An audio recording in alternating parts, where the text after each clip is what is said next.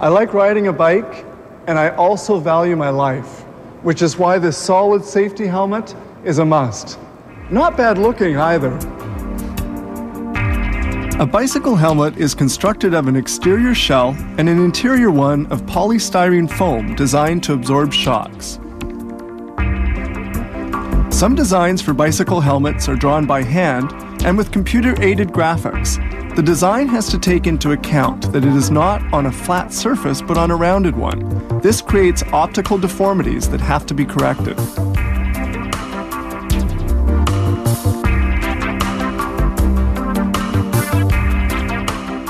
Fabrication begins with the exterior shell. This polymer sheet is heated in a heat former at a temperature of 65 degrees centigrade. The mold lifts the sheet and suctions it to fill all the cavities of the mold. This operation lasts about 1 minute and produces 4 shells.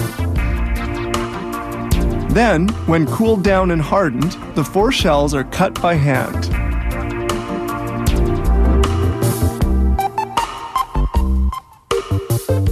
Ventilation openings are cut with a heated wire apparatus. These openings have been preformed during molding of the shell. The heated wire easily and neatly cuts the polymer. Next step, trimming the helmet to eliminate excess polymer. The circumference is manually cut using a router.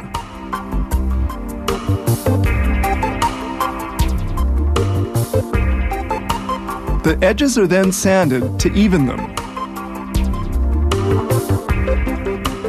It is also possible to cut the circumference of the shell with a heated wire. This operation takes more time but is more precise because of the resulting cleaner cut.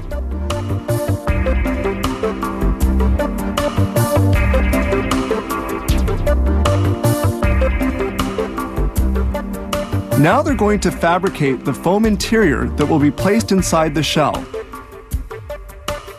It's made of polystyrene beads that will expand and bond together.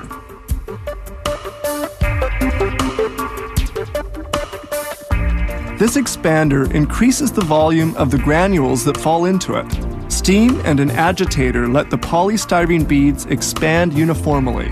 The granules are now ready. The contents of this bin will be able to produce about 20 foam pieces, which will take shape on these molds. The press closes up for the 6 minutes that it takes to mold 4 foam pieces. The particles fuse with steam before being cooled with water. The foam is removed from the mold. Forms are produced for different helmets. Fusing of the particles has welded the granules to one another. Depending on the helmet model, openings have to be made with this heat iron to allow for installation of an air vent accessory. All that remains is to make the adjustment pads, cut with this press-powered stamper. The adjustment pads are held in with Velcro to allow easy adjustment of the helmet. This allows the cyclist to change the foam pads for greater comfort.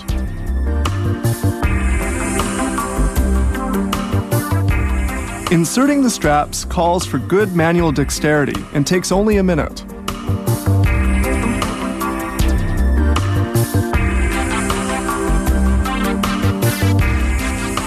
The shell and the polystyrene foam liner have to be joined. They're adjusted one inside the other, then solidly secured with adhesive tape. The helmet is now completed. And now it's ready for packaging. The safety helmets have to be certified, guaranteeing their safety, and conformity tests are done. At least one helmet in 500 will undergo this destructive test. Here it drops vertically onto a piece of steel.